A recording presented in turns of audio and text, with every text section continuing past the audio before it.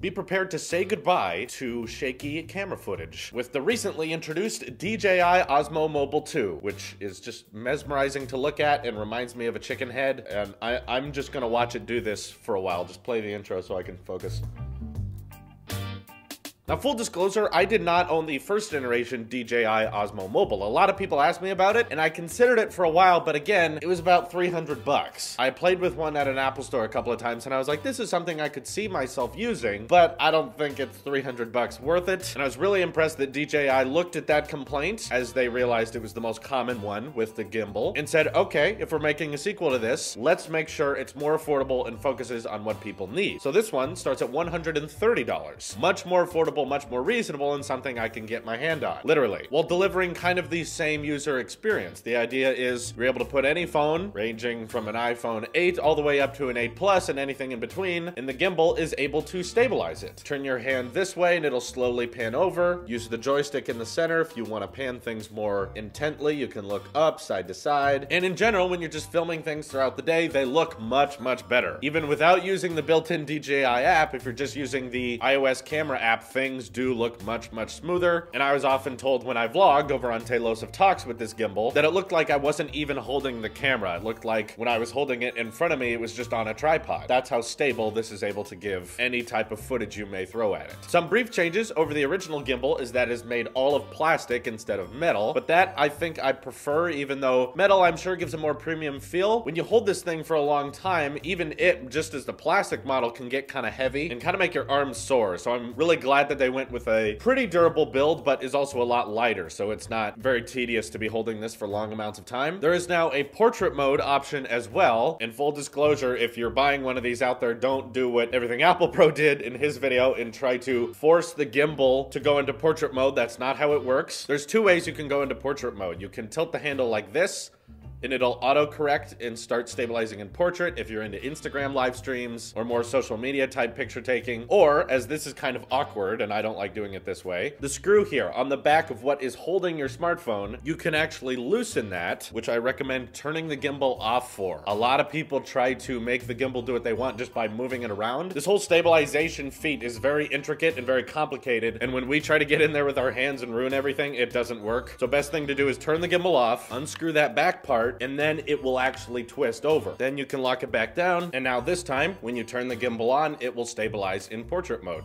Because of course, that middle piece is now vertical instead of horizontal. And now you can have like extremely well stabilized and extremely well in focus FaceTime calls. It's actually just kind of fun to use your phone with this on, because it's like Face ID works immediately. Swipe up. Now I'm gonna scroll through stuff on here. It's just kind of weird. One funny thing I discovered is since that the record button on here is actually just pressing the volume key over Bluetooth, when you press that, it actually raises the volume. So if you're watching a video and it wasn't loud enough, press record. Sadly, there's not a turn the volume down option. Maybe they could build that into the wide zoom thing. I don't know. There's no trigger on the back like the original had, but for the most part, let's see, you got like a tripod mount on the bottom now. It really does the same thing with just those added features, which I think are nice. There's a lot of people out there who want to focus on more portrait photography, and the fact that this gives you the option to do so, and it stabilizes pretty well. I'm not much of an Instagram live guy. I think I did one while using this gimbal, and it worked. It worked very smoothly. And I think giving people that option in a package that is much, much cheaper, less than half as cheap as the original, is definitely the right way to go. A lot of people may think that since the Mobile 2 is cheaper and made of plastic, it's a big downgrade. In reality, you get a lot more, with the compromise of the materials not being as premium, maybe not having as sturdy as a build. It charges via micro USB, which I'm not a fan of, but when the intention of the device is to make it cheap, you see companies usually switching to micro USB, just like the Google Home Mini. And with this, it has a battery on the inside that, if you want, can charge your actual iPhone or Android smartphone from a USB port in the back. So you plug in your USB-C or Lightning cable, and then you can charge the phone while you're filming or live streaming. It's a neat option, but I'm still participating in the portless challenge. Never plugged anything into this yet, so I'm gonna keep it that way. But quite an interesting package, given that they're able to encapsulate all this in $130. There are some things I think they could noticeably improve on though, and my experience with the gimbal has not been 100% great. My biggest complaint had to have been the setup process. I think what the gimbal does primarily, it's kind of a single function device, right? It's made to stabilize your footage, your live streams, your pictures, etc. Why can't it just do that out of the box? This is something that Apple sells themselves from the Apple Store. You think that they would kind of look for that in a product, or DJI would try to mimic an Apple-like experience. You cannot just unbox the gimbal, put your phone in, and have it start stabilizing as it's doing right now. In order for all of this to work, there's quite a few steps that I don't personally think need to be there. For one, you put your phone in, you turn the gimbal on, it'll try to stabilize, but then say, I need to be paired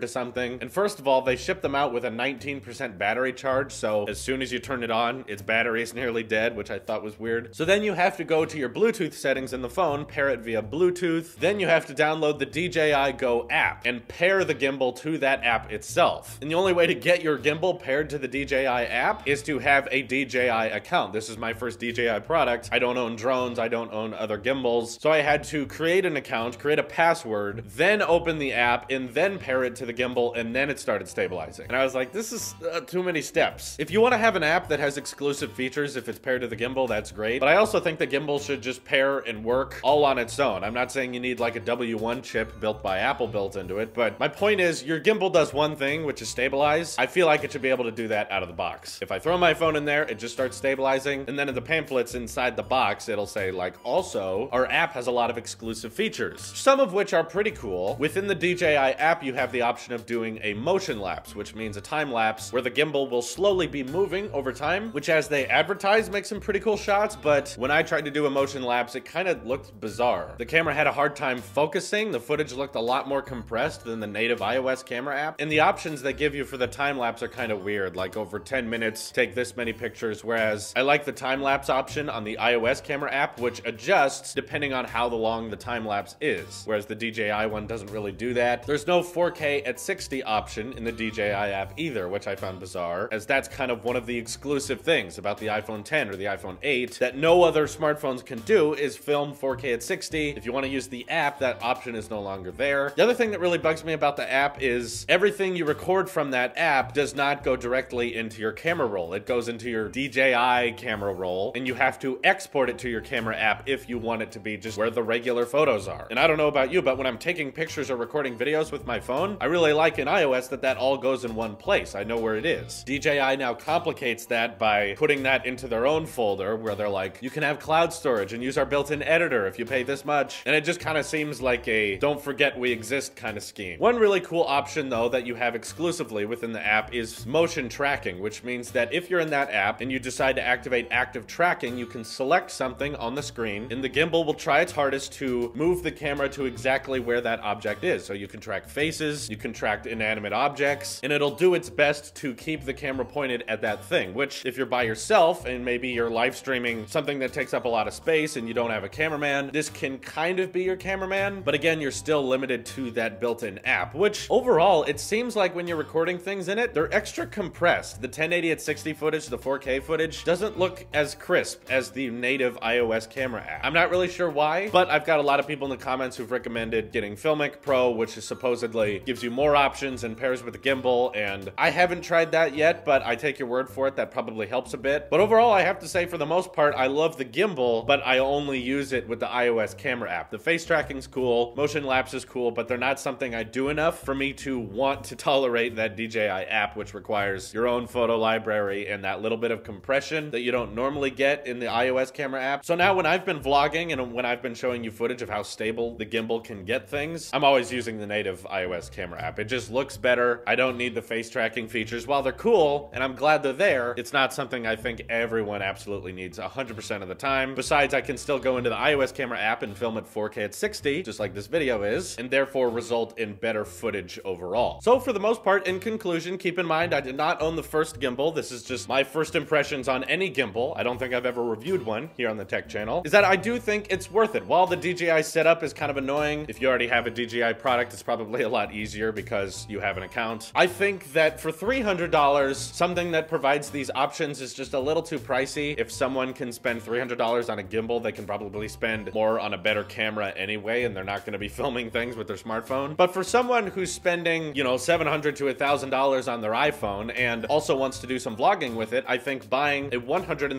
gimbal that really stabilizes your footage is kind of worth it. That's not not gonna break your bank account very much. It's cheaper than AirPods, and most people get those. And it makes a noticeable difference if you're into vlogging or if you're into iPhone videography, which I definitely am. So overall, it gets a positive review for me. I do recommend you check it out if you're into filming and that kind of thing. But yeah, there's definitely, I think, some annoyances and some complications that might be fixed via software update later. Or if they ever decide to do the Mobile 3, maybe you can design it so it doesn't require an app at the first time you turn it on. I'm okay with it having an app that provides exclusive features, but why can't I just put my phone in it and have it start stabilizing? I feel like that's so simple. Or maybe when the gimbal's having a hard time stabilizing something, it doesn't just give out. I wish it was kind of a gradual slowdown so that your phone doesn't do this. It's like, oh, oh, geez, it like gets thrown around. Maybe it could be more of a gradual turn off so that the phone doesn't just snap around really fast when the gimbal can no longer stabilize. As that's happened to me several times. When the gimbal gets tired, it'll just, but luckily that doesn't happen too often. Hope you guys can check it out and enjoy it as much as I am. And if you want to see more footage of what this thing looks like, subscribe to Tailosive Talks. I'm using it on there the most. This is your Apple Sheep here, and I will see you in the next one.